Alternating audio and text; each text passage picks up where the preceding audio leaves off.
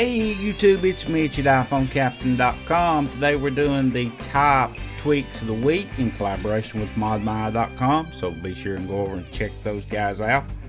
And as you can see on the screen here, we have a very awesome tweak up for you to look at called Sphere View.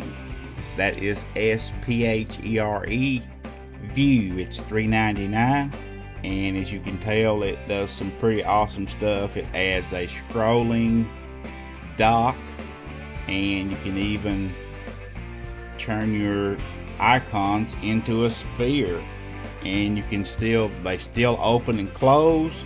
You can spread them apart and swipe that way. You can do several different things with this. Actually, what we'll do here is we'll go into settings here and look around. I was going to see if I could see it on the actual sphere and show you how to open it. You just simply tap on it. I don't want to take a great deal of time. Right down there it is. If you wanted to, you could just tap from right here and go straight into settings. That is the setting part of Sphere View right here. And you got all this enable, disable stuff. You can change the icons from round. You can hide the labels. You can disable the dock. You can view the different settings you have here, notification apps, recent apps. You can hide different things here, and you got a blur option. So that's pretty much the gist of all of that down there in the actual settings itself. So what we're going to have to do to go on is probably put this in disable mode, and that will allow us to actually go back into regular view, and then we can complete our video that way. So we'll be back after the respring. Now the next tweak we're going to be looking at here, guys, is pretty awesome too. What it does is it changes the actual wallpaper and lock screen each time that you go in to your device, and that is called Wallmart right here. W-A-L-L, not the store, it's the tweak. And you can get this one free. It won't cost you 1 penny. And what it does is it allows you to set up your actual wallpaper. If you want to go into the settings here, Wallmart, what I did is I went into the photo app and created a special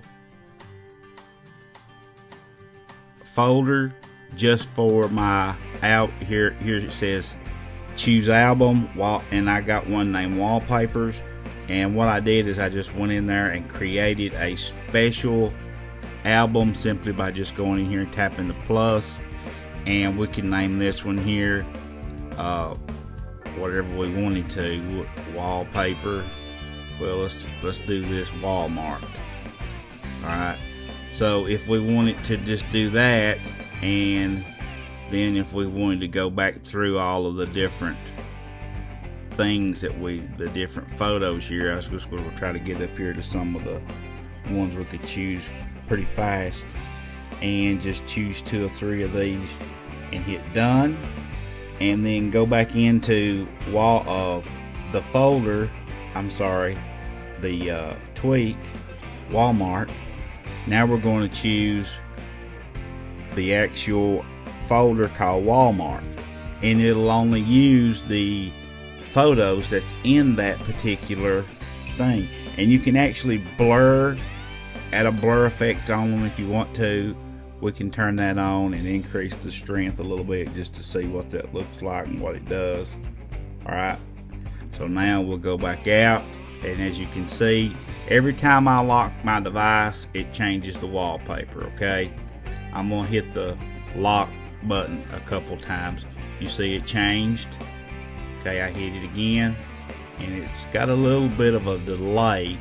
Probably it takes it just a moment, and you see it does that. That was wallpaper, guys, and it was free. The next one is called Sleeper. This is 99 cents in Big Boss, and what it does, it allows you to navigate your alarms. If you go into your alarms here, we'll go to the clock app, go to alarm, And inside here you got some different things that you can set on this. It's a little bit different now. You got snooze time added in here, and it just allows you to navigate through your alarms a little bit better. It says you'll be presented with a familiar screen where you can change the time of the alarm, the label. If you have the snooze switch enabled, you'll notice a new row. Just like the other settings, when you're adding an alarm, the snooze time will only be saved or updated if you click save. So pretty much it's self-explanatory. If you come in here, you can see you got some different things that you can add. Here's the snooze time it was talking about. Repeats still there. Different sounds, effects. That's called sleeper. The next one we're going to be looking at here, guys, is called Tintch, TinTCH. And what this one does here, it allows you to add some different colors to your tweak settings. It says it's a simple yet dramatic tweak that enables colorization of the switches or toggles throughout iOS. So if we go into our settings, you see the little purple color there and the yellow down there, that's coming through Tintch. And what I did is I set those by going into the Tintch setting right here. And if you wanted to change that color from that purple to, let's say, a blue, now it'll be blue, and we'll change this yellow to something red. Alright, I don't think it requires a respring, but we'll see. So now when we go in here to our settings, you see now they're blue. Everything that we chose earlier, it was purple in that place. So those, see now it's red around the little thin outlines are red, and that's what we chose. That's called Tintch, TinTCH. Next one is called Switcher Do Not Disturb. And this one here is a little bit different too. There's no options or anything to configure on this. It just simply replaces your Do Not Disturb flip switch with the ringer one in your control center. Now what it does on the left side, you know, the little flip button on the top left. Now when I flip that up and down, you see I get that Do Not Disturb symbol in the status bar. When I flip it up, it turns it off. Flip it down, turns it on. Up, turns it off. Down, turns it off. All it does is it changes the position of your Do Not Disturb from allowing you to be able to use the physical switch itself. And I think, guys, that's pretty much all of them that we were going to talk about. We got one more here called CacheCleaner. This is by Ryan Patridge. You know, he's a well-known developer, and this will allow you to improve the speed of your device very much so. What it does, it allows you to clear the cache under the usage setting on any of the app you go in.